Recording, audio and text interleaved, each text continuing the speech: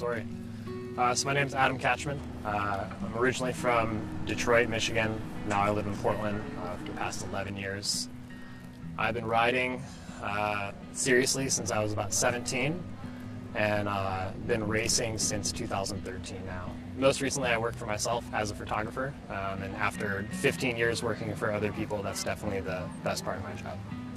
So with gravel, I think the thing that's drawn me to it the most is that it's the one form of cycling where there's still room for change and growth. Gravel is so respectively young compared to other sports, especially when you compare it to road riding. I love the diversity. It's great to be here. Seeing the people has been the best thing so far.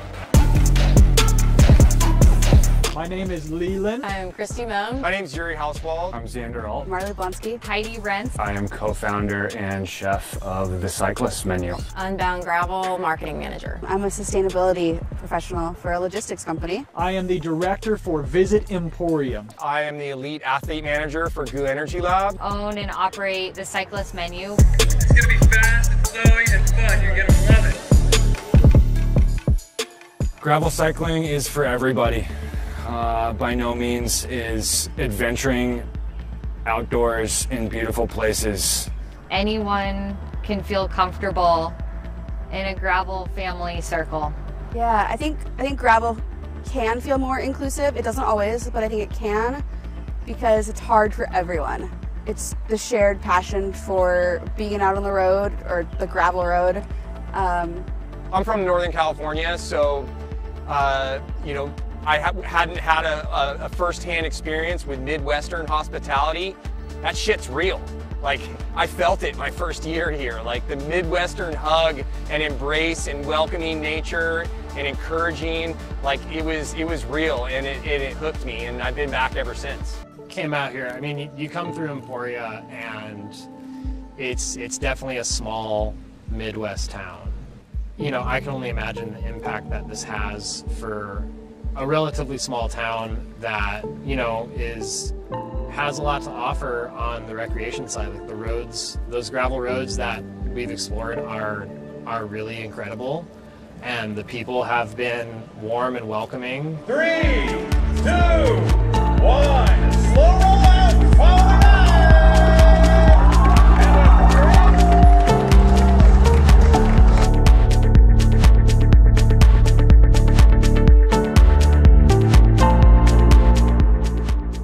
The decision to come out here was really made out of curiosity, knowing a lot of people who have done the event, knowing you know, the legendary stories about the finishes, and having that curiosity, and taking my background with transitioning cyclocross racing into doing these long, grueling winter rides. It was mainly just like an exploratory experience, and I just figured if I wanted to have an opinion about an event, I should probably ride it.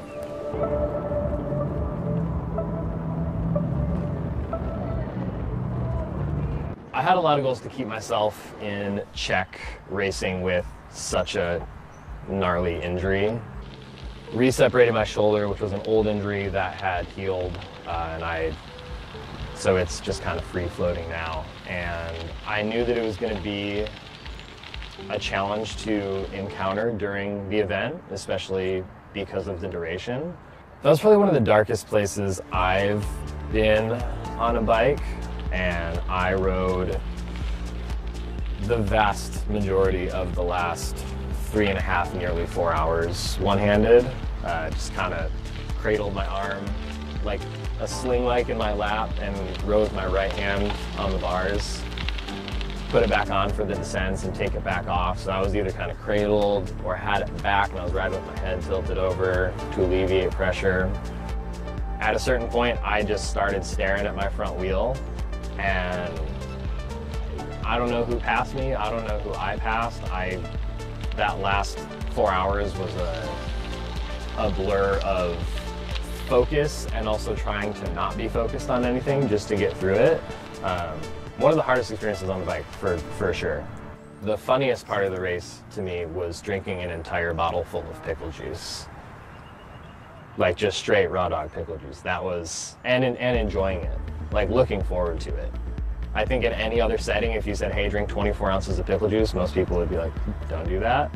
I was like, that pickle juice was everything. So I would say that this weekend and this race is everything you think it is and everything you don't think it is. And it'll be the unexpected things that make it memorable.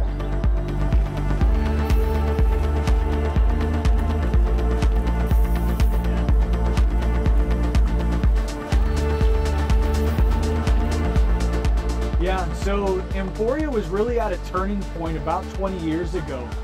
There was a high vacancy rate downtown. There was a movement to start to kind of revitalize the downtown, but Unbound Gravel started 15 years ago and was a key catalyst in driving economy to a community that was not known for tourism prior. And so the event itself has been crucial in assisting in the revitalization and the growing pride in Emporia that you see today. Well, I think we got lucky when this event started in 2006. Our founders, Jim and Joel, saw something special in the Flint Hills, and with that, the very first time the event happened, I think there were only 2 Emporia riders that were in it, and now we'll have upwards of 400 people participating in an event like Unbound from the community. So it's really grown the gravel cycling community here, and I think that has extended beyond just Emporia. I'm a little overwhelmed by everything that was going on. So like there was the bike ride component, of course, which was awesome and super fun, but there was also just like the whole community aspect to it that I just wasn't expecting. The whole town turned out for it. It's amazing to see so many different types of people feel comfortable out there enjoying themselves. I think Emporia is very special because of the region, because of the size of the community. We have a lot of things that we have going for us. We had the right people, the right place, the right time, and pretty much struck gold with that.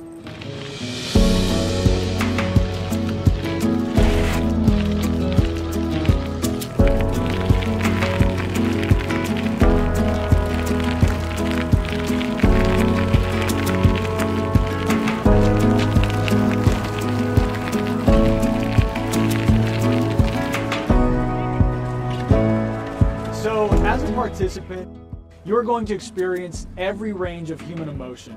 You're going to feel terrible at some point, you're going to feel amazing at some point. What I can say is nothing lasts forever. And so when you do arrive at that finish line, having felt all of that range of emotions, usually the response is tears. And it's usually tears of joy and happiness for being done. But there's a huge rush of emotion when you cross that finish line.